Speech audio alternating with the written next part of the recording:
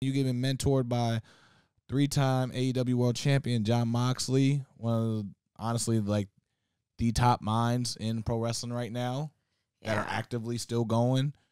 You know, like one of the like honestly pioneers of AEW in a sense, man. You could sue like he wasn't the one of the core original guys, but godly would this place not be what it is without him. Yeah, I think. Yeah, so how's that been under that? I'm sorry, I got excited. That's that's a good thing. You know what? Like, it's really cool because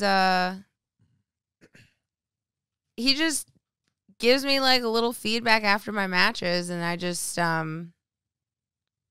don't know. I feel like he states some obvious sometimes, like I just don't see. Does that make sense? Yeah. And like, you know,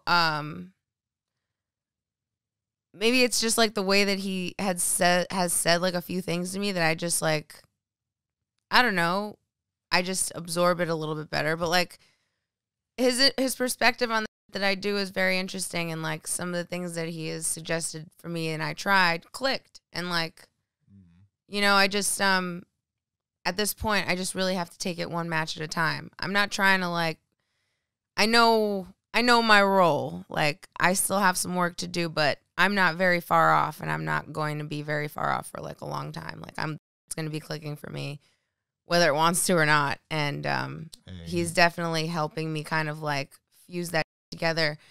But I also don't feel like I'm stretching myself thin.